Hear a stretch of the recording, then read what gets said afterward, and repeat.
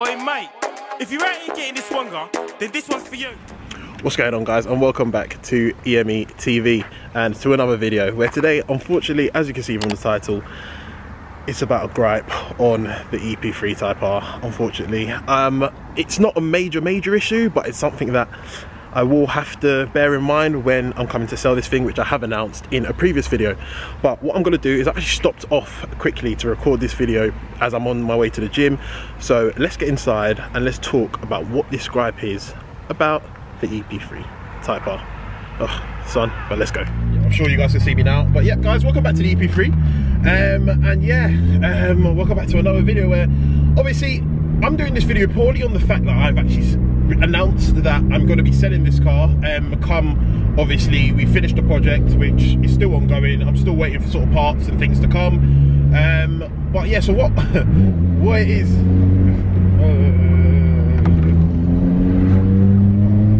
what a day to be bringing this out. But yeah, what it is about this car, what I found out, which is quite negative.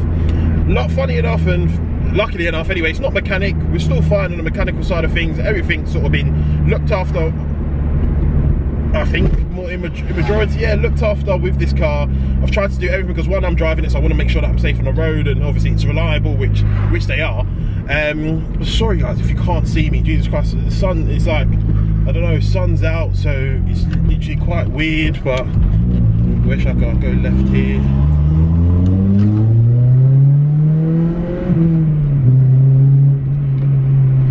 Jesus Christ. But yeah, so yeah, it's not mechanical. However, the thing is, so this is the risk as well when buying cars from auction. So I obviously bought this car from auction, it's come to me, and I've obviously applied for the V5. So this car did not come with the V5, which is obviously the logbook which shows that you're, i.e. owner or the person responsible for taxing the car on the road, which I've done. I applied for that and I got that through. So I've got a V5 now in my name. However, when I looked at it, I wasn't best pleased. And why weren't you best pleased, Manny? Well, I wasn't best pleased because when I looked at that V5, I saw that this EP3 has now had, or previously had, 10 owners. 10 owners. 10 owners on this EP3. So I think that makes me the 11th owner, which, on first thoughts, first glance, that's awful. Like, honestly speaking, if I knew that this car had that many owners, I wouldn't have bought it. However, what I like, and the lucky thing about what I have currently is that obviously I'm trying to build a YouTube channel whereby I'm obviously documenting the cars I get, and once I obviously start going into sort of trading cars under £1,000 and so on, I can then document that as well.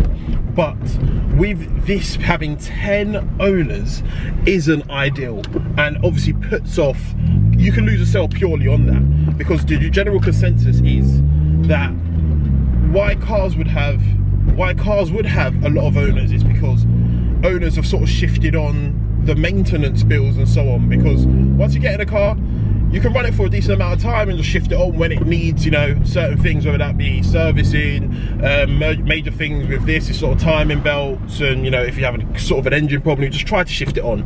Unfortunately, with me, however, I've just managed to buy a car which has had double-digit previous owners, which is ridiculous. So I believe the next owner after me, when they apply for it, it will say 11 keepers, which, you know, it just keeps going up and up and up. But what I'm planning to do, obviously, which I've already said, and what I have to sort of fall back on, is that I'm going to do everything in my power to make it still a decent example of an EP3. That's what I've set out to do. That's my goal, and that's what I'm doing. And I'm spending more money than what I'm going to get back, and that's purely on the fact that, one, I was going to make it a very good example, because I was going to keep it.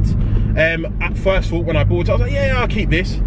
But change of plans, I'm going to sell it, but I'm still going to make it a decent example for the next owner. Now, decent example to an extent, because as I've previously said, obviously the category N that it's currently got on its name, or to its name, will never go away. However, I can still make it very good, very nice for the next owner to love and cherish, like I'm trying to do. And yeah, it's just going to be, hopefully, fingers crossed, a lovely EP3 all round. So yes, unfortunately, the EP3 currently has a decent amount of owners. Fortunately for me, this is just one of the things that you have to deal with when you're buying cars from auction. I actually can't see and can't tell how many owners a car has had previously before I've bought it. I'm pretty sure there's individuals out there that have sneaky ways and tricks of how to check cars, how many owners of the cars have had before buying them, but unfortunately I don't know those, and when I did buy this anyway, I didn't know them. Therefore, I've bought one with quite high owners, but that means that it's got to take a bit of a hit when I do come to sell it. I might have to sell it a tad cheaper than what I'm thinking in my head. It's not too bad. I might lose a couple £100, or might have to sell it for a couple £100 cheaper than what I initially wanted to. But the peace of mind that I have is that I'm still gonna put as much money as I want to and feel is necessary into making it a decent example, or good enough example for somebody to cherish and love and want to sort of maintain to a decent standard afterwards as well. But yeah, guys, you let me know as well. What would that put you off? High mileage owners, does that put you off? It certainly puts me off. I'm not gonna lie. But with everything that I'm gonna do with the car, and obviously documenting it and making sure that things are sort of new, it has new parts and it has this, that and the other, would that still put you off? I don't know, it probably would, by all means, but hey ho. Luckily with my FN2, I bought that as well in the same way I bought this from an auction.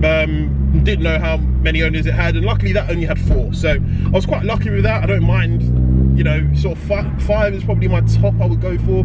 Depends on the Jesus Christ, sorry guys, I'm getting blinded, but it does really depend on the price of the car that I'm buying as well.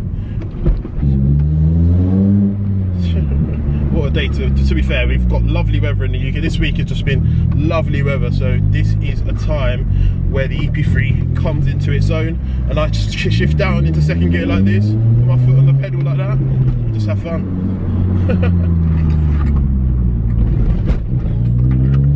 But yeah guys, this was literally a quick video, just trying to obviously explain to you guys what I found out. Quite annoying, and yeah, I'm going to be very, very transparent. Obviously when coming to sell it, I'm going to make sure that new owners know everything about this car. They will know everything about this car, because it will all be, I'll send everybody back to my YouTube channel to show them what I've done, i.e.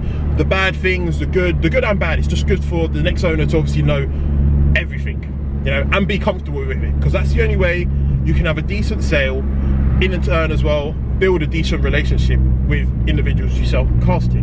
So yeah, that's what I'm going to try and do. Unfortunately this has got 10 owners, but yeah, you guys let me know if that would put you off at all in buying your car or your next car, or even an EP3 or any type R for that matter. But guys, thanks a lot for listening to this little waft, or this little, well anyway, thanks a lot for you guys tuning in and obviously watching another video on this channel. Me obviously just chatting crap now, and just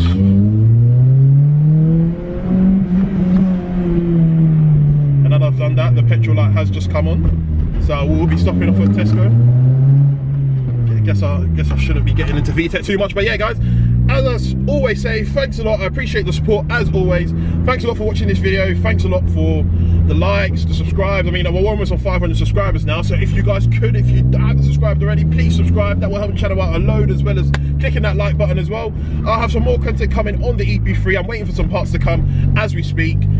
And yeah, I'll be documenting more about what we're going to be doing to it, and I will also announce when it will be going up for sale in a future video. But yeah guys, thanks a lot for watching. As I said, stay tuned for more content to come. Please like, comment and subscribe, and I will see you guys on the next one. Peace. And let's end it in a second gear pull. Take care guys. Mate, if you ain't getting this one, then this one's for you.